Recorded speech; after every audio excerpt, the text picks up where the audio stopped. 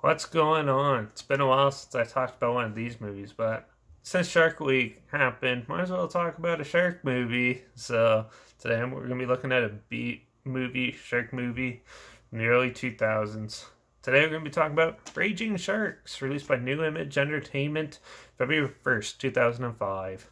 Stars Korea Nemec. It was written and produced by Les Weldon and written and produced by Les Weldon, and produced and directed by Danny Lerner, who has also done a lot of other B movies, such as uh, Finding Rin Tin Tin, Shark in Venice, which I actually have a review for that coming up soon, Direct Contact, and Shark Zone. I'm going to have a review for that coming up soon too, so get ready for those. So, yeah. Raging Sharks is quite the interesting premise. I love the way this film starts off. It's way different than any other shark movies. It starts off with aliens. You're in an outer space in an alien sector, and they drop this like weird, mysterious goo, which is almost like plutonium and stuff, into the ocean. It just so happens to fall where some scientists are studying shark behavior, and there's also the Navy, and the government trying to cover things up because they know what's there. And the plutonium stuff kind of interacts with the sharks and makes them go on a ravage killing spree, sort of like steroid infused sharks. This film is sort of like Deep Blue Sea meets Deep Star 6 is the best way I can describe this.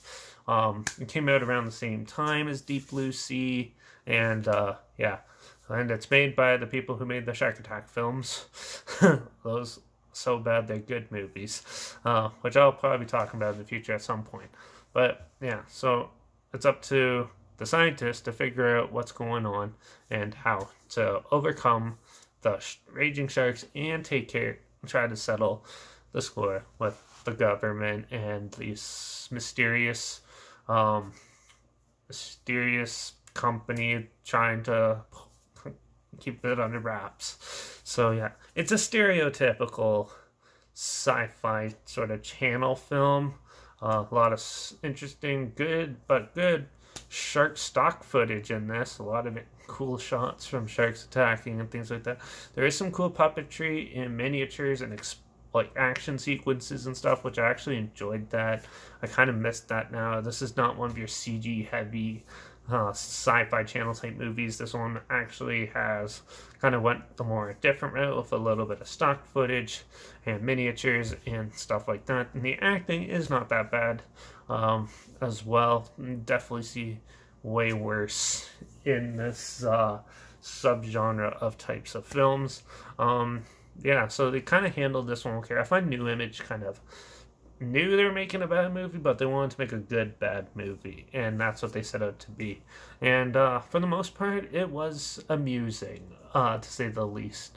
The only thing is with this, it's called Raging Sharks, and you only get to see raging sharks for about the first half of the film, and the rest is raging humans being humans and trying to settle controversies and stuff, which is kind of good for story wise, but if you emphasized raging sharks, you kind of have to focus on those, and they kind of in the second half kind of deviate from that and try to put man trying to control the situation and stuff like that, which kind of gets redundant and dumb because that's the way all movies nowadays go.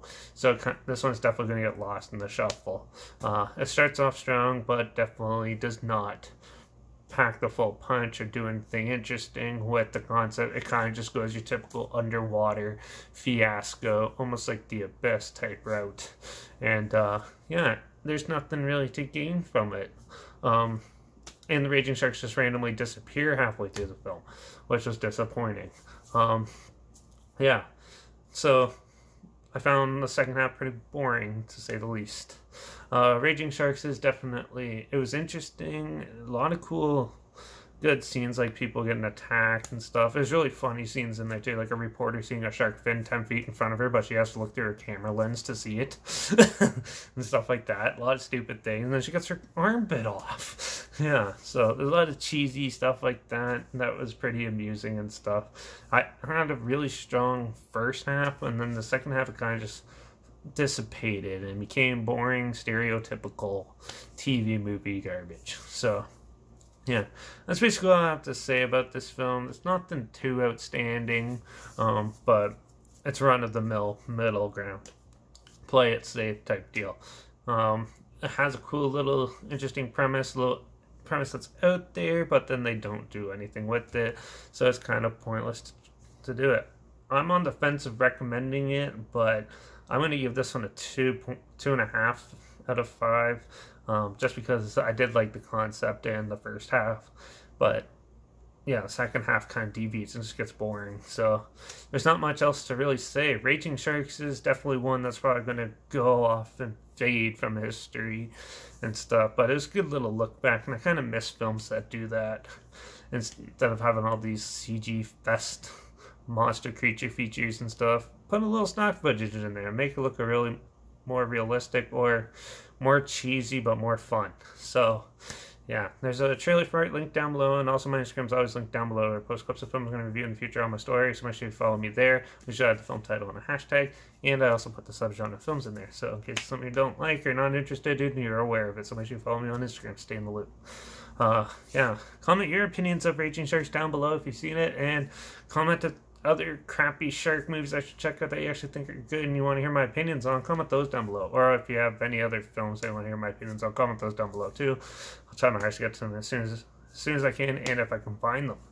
And yeah, make sure you like this video, share it with some more people who are living, and check out these actually somewhat amusing shark movies instead of all these like crappy Sci-Fi Channel junk that's getting pumped out year after year, and maybe we could actually have a fun Shark Week for once. Yeah, so yep, so make sure you like and share, make sure you subscribe, because I'm going to be talking about a lot more of these, and hopefully we can find some interesting cool B movies and other good movies that you probably never thought of checking out together. So, but for now, that's all I have to say about this. It's a basic movie. Anyways, watch out for those random alien serum and a few sharks when you go swimming out in the ocean next, and I guess I'll see you all in the next review. So cheers.